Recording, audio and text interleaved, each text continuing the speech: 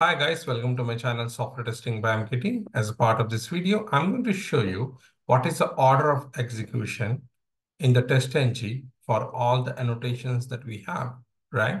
I hope you guys remember in the last video, I have already explained you the different annotations that we have in the TestNG, starting from before shoot, before test, before class, before method, at the rate of test, after method, after class, after shoot, and after test. In the last class, I have already showed you by running a class and having all these 9 annotations, right?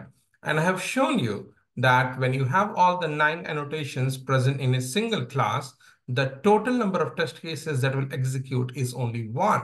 Why? Because every one at the rate of test indicates one test case, right? It doesn't matter how many different annotations that you have in the TestNG, right? This is what we have already seen in the last class.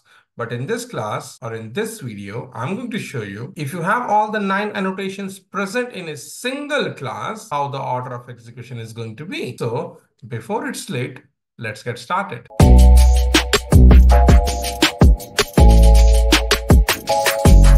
So I hope you guys are able to see my screen. Now I have created a class called as one, and I have added all those 9 annotations with me. Let me show you again. It is before shoot, before test, before class, before method, at the rate of test, after shoot, after test, after class, and after method. I'm running this. After running this, I can show you the result. Total number of test cases is just 1. Why? Because I have just 1 at the rate of test here, right?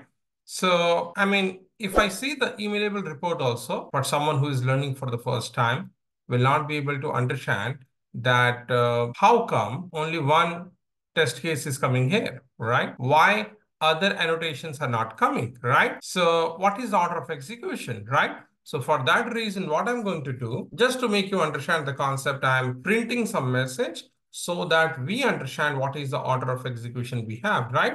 Watch out. So I'm going to print here, let's say before shoot, before test, before class, before method, and after method, right? Let us just change the message. Otherwise, you will have a doubt later which one is for which method. So till here, everything is fine. Now this is 5th. This is your test case 1. Let's take example, right?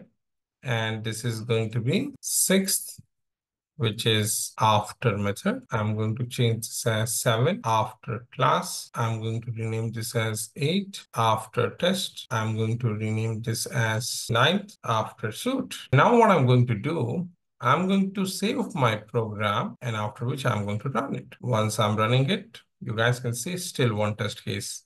You know why 1 test case? Because I got only 1 at the rate of test, right? But let us understand the order of execution now. This is how the order of execution is. Let's have a look. It starts with before shoot, before test, before class, before method, and this is your at the rate of test, right? After which we have after method, after class, after test, and finally after shoot. So guys, when you have all the 9 annotations present in a single program, the order of execution is going to be the way I have written it here, right? First one is going to be before shoot. Second one is going to be before test. Third is going to be before class. Fourth is going to be before method. 5th is going to be your first at the rate of test, right? 6th is going to be your after method. 7th is going to be after class. 8th is going to be after test. And finally, the 9th is going to be after shoot. So guys, if you have all the 9 different annotations present in a single program, the order of execution will be the way we have just now discussed. Guys, just want to tell you that this is one of the important question from interview perspective. And in case you're preparing for a STET position or automation testing position as a fresher candidate or up to 2 years of experience candidate, this question is one of the really famous question. If you really found this video useful, then please don't forget to give a big thumbs up to this video, subscribe to my channel Software Testing by MKT, and please share this video with your needy friends. See you in the next video. Till then, thank you.